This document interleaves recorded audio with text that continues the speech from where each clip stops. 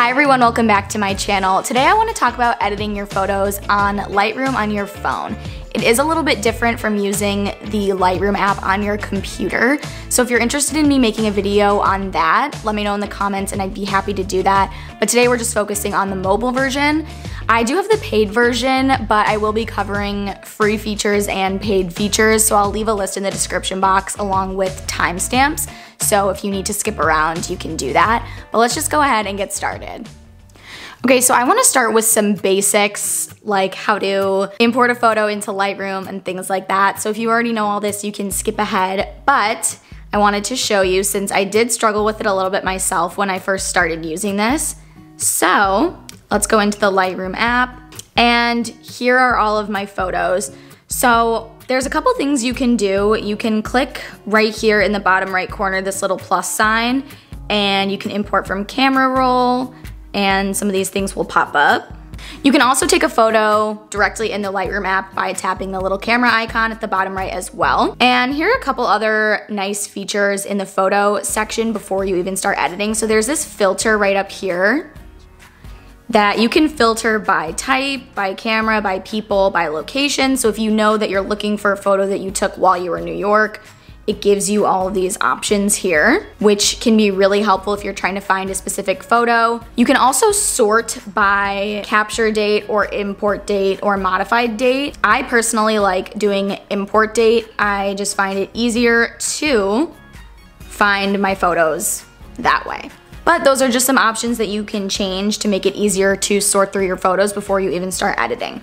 So I'm gonna edit this photo right here of our Christmas tree this year. So I'm gonna start off with the free features and end with the paid features since most of the features I use are the free ones anyway. So the first thing I wanna talk about is crop. So it seems relatively straightforward, but there are a lot of options that you can use. So one of the biggest ones that I know a lot of people like is right here where it says 3:4. If you click that, here are all of the different aspect ratio options. 4:5 is Instagram. So if you are gonna be posting this to Instagram, that's the aspect ratio that you're gonna be working with a photo. So we'll use this. We'll just cut off the tree skirt a little bit. It's no big deal. You can also straighten it if it's not completely straight.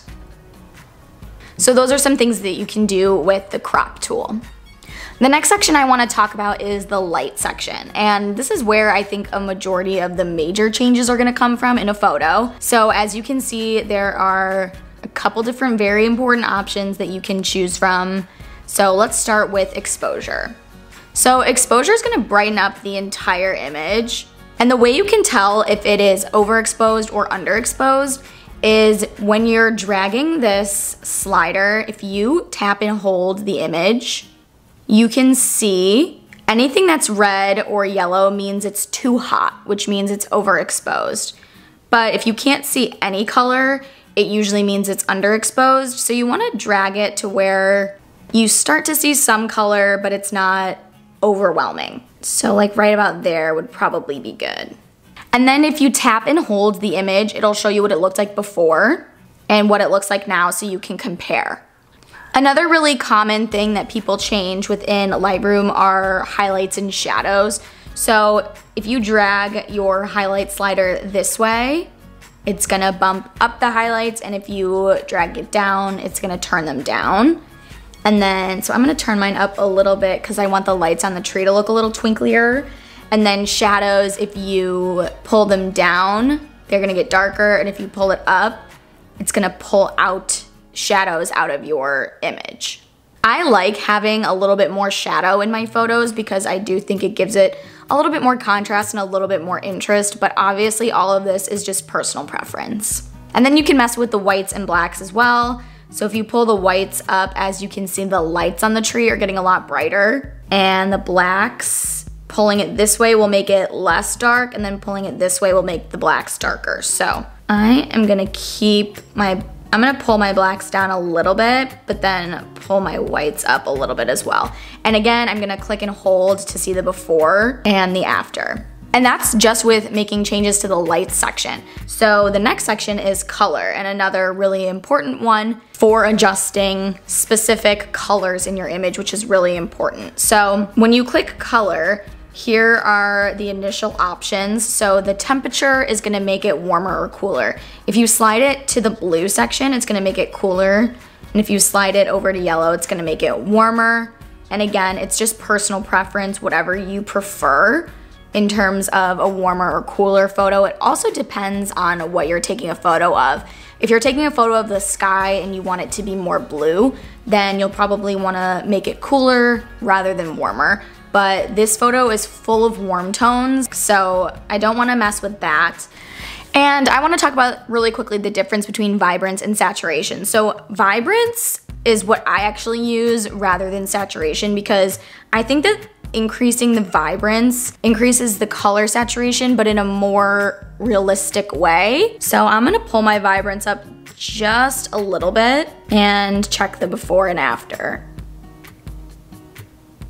Okay, I'm happy with that. So now what I'm gonna do is go to my color mix right here on the right-hand side, this little color wheel. And here's where you can change specific colors in your image, which is my favorite section. So I think the yellows are just a little bit too vibrant in this photo. I wanna turn them down a little bit. So I'm gonna click on yellow, and I'm gonna turn the saturation down for the yellows in this image. And I'm happy with that. And then now what I wanna do is make the green stand out a little bit more in the Christmas tree, of course. So I'm gonna change the hue to be a little bit of a brighter green. This is, you know, as you can see over here, this is really bright and this is really turned down. So I'm gonna bump it up just a little bit. Not so much where it looks fake, but I do want it to stand out a little bit. I'm gonna bump up the saturation just a tiny bit as well, and the luminance up a little bit as well. Again, here's the before, and here is the after. So using the color mix is one of my favorite features on Lightroom. Again, this would be especially great if you were taking a photo of a sunset or something like that, where you wanted like the pink in the sky to pop a little bit more. Instead of just oversaturating the entire photo, you can choose specific colors to mess with to make your photo really personal to you and really special and really stand out. Another really common feature that I know some people like to add to their photo is graininess to make it look a little bit more vintage, a little bit more moody. So that is in the effects section. If you scroll down, as you can see, grain is one of the options. You can change the size of the graininess once you turn up grain, the roughness as well. So you can just play with that and work towards your personal preferences with graininess. I'm not the biggest fan of it, so I'm gonna leave it at just a tiny bit grainy. Okay, and then the last thing I wanna talk about is a paid feature, and that's this selective tool all the way on the left here. And the way you use this is by clicking the plus sign in the upper left-hand corner, and you can either do brush, radius, or a square. I do the brush tool, and then these are the options for changing the size. You just hold it down and drag up or down to change the size of your tool. This next one is feather, so you can put it up or down, again, sliding. All the way down is no feather. As you can see, the circle is really like dense, but then if you drag it up, as you can see, it feathers out quite a bit. So I like feather down at like 10%, and then this is opacity. You can click and drag that up as well. So I'm gonna start coloring around my tree, and you can see right here the red sections, because I specifically want to change some more of the way the background looks, but not mess with my lovely tree, which is the star of the show. So I'm just gonna draw around here kind of roughly to start, and then I can go in and erase any mess ups. So right here, I'm gonna click the eraser tool. I'm gonna make this smaller so I can get in. You can also zoom in. If you wanna move your photo around, you zoom in with 2 fingers and then just click and drag with 2 fingers, and that's how you move your photo around, and then 1 finger will actually implement what you're trying to do. So I'm just gonna erase anywhere where I accidentally got the tree. Now I can click light and color. So let's see with light, if I wanna brighten up the background, I can do that, which I am going to do. Also with color, I can change the temperature, but as you can see, if I change the temperature, nothing's happening to my tree. It's just messing with the parts that I specifically selected in red earlier. So that's what I really like about the selection tool. If you do have that option, it's nice because you can just go to specific sections in your photo and make changes to them. So now if I'm happy with this photo, the next thing I can do is create a preset. And if you click presets here on the bottom and then click these 3 dots at the top, you can create a preset, and I can name it warm filter. Click done, and then that's gonna be a preset for future use. Another feature that I really like to use is versions. And so if I click on versions right here, I can create a version. So I'm gonna call this version 1, create, and then apply. And then if let's say I wanted to make an adjustment where I make it a little bit more exposed for whatever reason, if I liked that, I could go over and click on versions and create version and call it version 2. Create. And now I can look through my different versions and see which one is my favorite, which is super helpful if you can't decide between what kind of like vibe you want your photo to be. This is a really good way to compare them all next to each other to see the difference.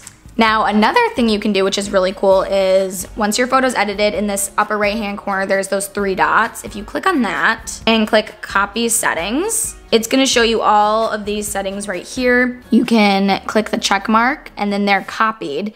And then if I go back to another one of my photos and then click the 3 dots up here and click paste settings, it will paste those settings onto a new photo. So you don't have to try to remember all your settings or go through and try to match something. If you really like the way something was edited, you can either use a preset or just copy those edits onto another photo.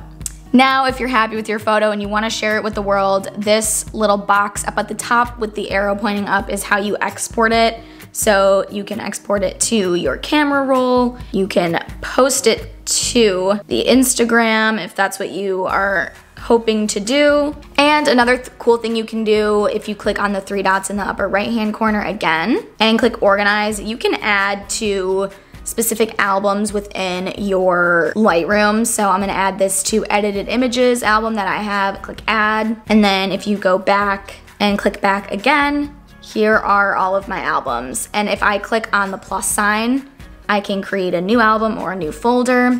And that's how you can kind of keep everything separated within your Lightroom app and organized, because it can get a little bit confusing remembering which photos you edited and which ones you didn't. So I highly recommend creating albums within your Lightroom app to keep everything organized. That's it for today. Thank you so much for watching. If you liked this video, please give it a thumbs up and also subscribe to my channel. I really appreciate the support, and I will see you in my next video. Bye.